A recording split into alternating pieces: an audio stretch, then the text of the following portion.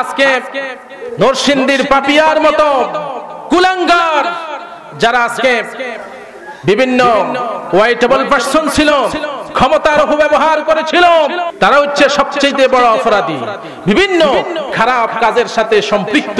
এর কারণ হচ্ছে এদের ভিতরে তাকওয়া নাই। আমি আপনাদের সামনে কোরআনে কারীমের সূরা আলে ইমরানের 103 নম্বর আয়াত তেলাওয়াত করেছি। 102 নম্বর আয়াত আল্লাহ তাআলা বলছেন, ইয়া আইয়ুহাল্লাযীনা আমানুত্তাকুল্লাহা হাক্কা তুকাতিহি ওয়া লা তামুতুন্না ইল্লা ওয়া আনতুম মুসলিমুন। ইয়া আইয়ুহাল্লাযীনা আমানু, হে ঈমানদাররা, ইত্তাকুল্লাহা, তোমরা আল্লাহকে ভয় করো, হাক্কা তুকাতিহি, যেমনি ভাবে তাকে ভয় করা দরকার, ওয়ালা তামুতুন্না ইল্লা ওয়া আনতুম মুসলিমুন। তবে খবরদার, মুসলমান হওয়া ছাড়া তোমরা কেউ মৃত্যুবরণ করিও না। আমাদের হায়াত এবং মওত কার হাতে? দুনিয়ার কোন মানুষের হাতে মানুষের হায়াতটা বরাদ্দ করেছেন আমাদের জন্য বিশ্বজাহানের মালিক, সমস্ত ক্ষমতার মালিক আল্লাহ পাক। সেই আল্লাহ বলছেন, ইয়া আইয়ুহাল্লাযীনা আমানু, হে ঈমানদাররা, ইত্তাকুল্লাহ, তোমরা আল্লাহকে ভয় করো। ভয় করতে হবে কাকে? আমার ভাইয়েরা, আজকে যদি আমরা বর্তমান সাময়িক গোটা পৃথিবীর দিকে লক্ষ্য করি, তাহলে দেখব মুসলমানদের হাতে আজকে টাকা পয়সার অভাব নাই, মুসলমানদের হাতে আজকে ক্ষমতার অভাব নাই, মুসলমানদের হাতে বিলাস বহুলতারও অভাব নাই, কিন্তু যে জিনিসটির অভাব সেই জিনিসটি হচ্ছে তাকওয়া। সেই জিনিসটার নাম কি? তাকওয়া, খোদাভীতি। ভাইরা আমার, একটু চিন্তা করুন, মুমিন জীবনে, মুসলিম জীবনের সর্বোচ্চ সফলতার সিঁড়ি হচ্ছে তাকওয়া। সফলতার সিঁড়ি হচ্ছে কি? কারণ হচ্ছে তাকওয়া ছাড়া কোন ঈমানদার জান্নাতে প্রবেশ করবে না। কথা স্পষ্ট বুঝতে পেরেছেন? মুত্তাকি ছাড়া কোন ঈমানদার কোথায় প্রবেশ করবে না? জান্নাতে। এটা কি আমার কথা না আল্লাহর কথা? আল্লাহ রাব্বুল আলামিন বলছেন, ওয়াসারিউ ইলা মাগফিরাতিম মির রাব্বিকুম ওয়া জান্নাতিন আরদুহা কা'আরদিস সামাওয়াতি ওয়াল আরদ উ'ইদ্দাত লিল মুত্তাকিন। ওয়াসারিউ ইলা মাগফিরাতিম মির রাব্বিকুম, তোমরা আল্লাহর মাগফিরাতের দিকে দৌড়ে যাও, আর ওয়া জান্নাতিন আরদুহা, আর ওই জান্নাতের মালিক হয়ে যাও যার প্রস্থ হচ্ছে 7 আকাশ আর 7 জমিন। সুবহানাল্লাহ। জান্নাতের প্রস্থ, দৈর্ঘ্য বড় না প্রস্থ বড়? কথা বলেন। দৈর্ঘ্য বড় না প্রস্থ বড়? দৈর্ঘ্য বড়, অথচ আল্লাহ বলছেন জান্নাতের প্রস্থ হচ্ছে 7 আকাশ আর 7 জমিন। কয় আকাশ? আমরা কি আকাশ দেখি? আকাশকে তো আমরা দেখি না। আকাশ হচ্ছে নীল, সেই অনেক দূরে, যার কারণে আমরা আকাশকে দেখি নীল, কিন্তু আকাশের প্রান্ত সীমা আজ পর্যন্ত বিজ্ঞানীরা আবিষ্কার করতে পারে নাই। এমন কোন দ্রুতযান, রকেট, এমন কোন যন্ত্র আবিষ্কার হয়নি যার দ্বারা বিজ্ঞানীরা আকাশের মধ্যে পৌঁছতে পেরেছে। তারা চাঁদের দেশে গিয়েছে, কিন্তু আকাশ পর্যন্ত পৌঁছার ক্ষমতা তাদের হয় নাই, হবেও না। কি বলেন, ঠিক কিনা? ভাইরা আমার, এমন জান্নাতের অধিকারী আল্লাহ রাব্বুল আলামিন মুত্তাকিদের জন্য বরাদ্দ করেছেন। যে জান্নাতের প্রস্থ হচ্ছে 7 আকাশ আর 7 জমিন। আল্লাহ বলছেন উইদ্দাত লিল মুত্তাকিন, মুত্তাকিদের জন্য আল্লাহ পাক এই জান্নাত বরাদ্দ করে রেখে দিয়েছেন। কার জন্য? কথা বলেন, কার জন্য? মুত্তাকিদের জন্য। এখন মুত্তাকি কারা? যারা আল্লাহকে জীবনের সব ক্ষেত্রে পায়রুটি দেয়, আল্লাহকে ভয় করে। কাকে? তার নাম হচ্ছে মুত্তাকি। তার নাম হচ্ছে কি? এজন্য আল্লাহ বলছেন ইয়া আইয়ুহাল্লাযীনা আমানু, হে ঈমানদাররা, ইত্তাকুল্লাহা, তোমরা আল্লাহকে ভয় করো, হাক্কা তুকাতিহি, যেমনি ভাবে তাকে ভয় করা দরকার, ওয়ালা তামুতুন্না, খবরদার তোমরা মৃত্যুবরণ করিও না যতক্ষণ পর্যন্ত তোমরা তাকওয়াবান না হও। আজকে এজন্য বলছি, সবচাইতে যে জিনিসটির অভাব আজকে, সেই জিনিসটির নাম হচ্ছে তাকওয়া। সেই জিনিসটির নাম হচ্ছে কি? আজকে দেখুন, তাকওয়া যদি নাকি মুসলমানদের ভিতরে থাকতো, যারা আমাদেরকে প্রশাসক পরিচালনা করছে, জামালপুরের ডিসির মতো ডিসি মুসলমান হতো না। কি বলেন, ঠিক কিনা? আজকে নরসিংদীর পাপিয়ার মতো কুলাঙ্গার যারা আজকে বিভিন্ন ওয়াইটেবল পারসন ছিল, ক্ষমতার অপব্যবহার করেছিল, তারা হচ্ছে সবচেয়ে বড় অপরাধী, বিভিন্ন খারাপ কাজের সাথে সম্পৃক্ত। এর কারণ হচ্ছে এদের ভিতরে তাকওয়া নাই। কি নাই? খোদাভীতি নাই। আমার ভাইয়েরা, তাকওয়া তো এমন একটি জিনিস, যেই তাকওয়া যিনি মেম্বার হবেন, চেয়ারম্যান হবেন, যিনি এমপি হবেন, মন্ত্রী হবেন, প্রেসিডেন্ট হবেন, প্রধানমন্ত্রী হবেন, পার্লামেন্ট মেম্বার হবেন, যিনি ইমাম হবেন, খতিব হবেন, রিলিজিয়াস টিচার হবেন, তিনি তো কখনো দায়িত্ব এমন এক জিনিস, যদি তিনি তাকওয়াবান হন, সর্বোচ্চ তাকওয়ার অধিকারী হন, তাহলে তিনি কখনো কোনো দুর্নীতি, অপব্যবহার, কোন ধরনের অন্যায় কাজ করতে পারবেন না। এর কারণ হচ্ছে এই ক্ষমতার তিলে তিলে হিসাব দিতে হবে কার কাছে? কার কাছে দিতে হবে? আজকে বিশ্বাস করুন ভাইয়েরা, বিশ্বাস করুন, ইউফ্রেটিস নদীর উত্তর পাশে একটি রাষ্ট্র, যার রাকা নামক একটি শহরের মধ্যে, সেখানে একজন বিচারপতি অসুস্থ।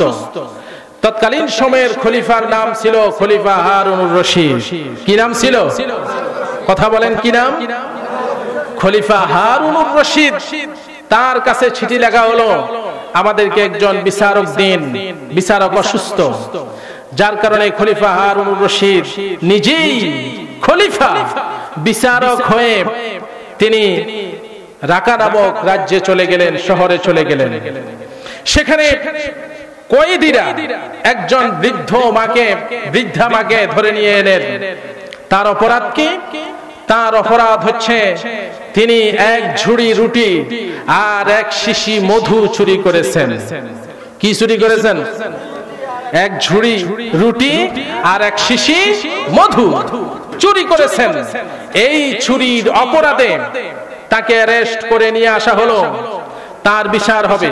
কিন্তু ইনি যে খলিফা হারুনুর রশিদ, এটা কিন্তু কেউ চিনতে পারে না। তখন তিনি আরজি শুনলেন।